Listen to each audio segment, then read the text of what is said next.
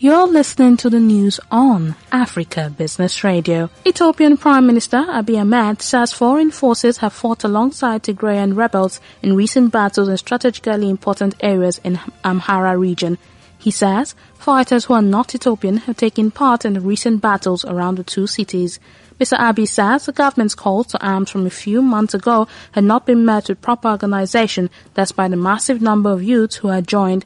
He accused the Tigrayan rebels of wanting to return to power to implement a policy in which members of one group are treated as first-class citizens. He also repeated an earlier statement from the government that rebel forces had killed more than 100 civilians in Kombolcha, which the Tigrayan forces have denied.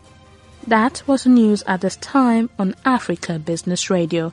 You can continue to listen live online at www.africabusinessradio.com or via our mobile app. I am Chukunonso Modi and thank you for listening.